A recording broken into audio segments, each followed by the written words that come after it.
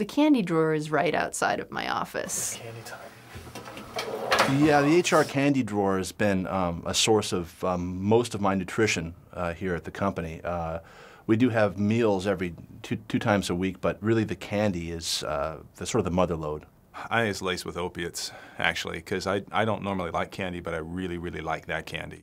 In this sweetie are things like M&Ms and Snickers and these red things that are like string and crap, right? I want hobnob biscuits. If you want to join the High Moon team, I think that you need to kind of lower your expectations about how much dark chocolate you'll be allowed to have. There is no dark chocolate shortage here at High Moon Studios. I want to make that perfectly clear. It's not about the real chocolate, actually, if you know what I mean. I did not eat the dark chocolate. Well, I think they're just supporting the lowest common denominator of candy.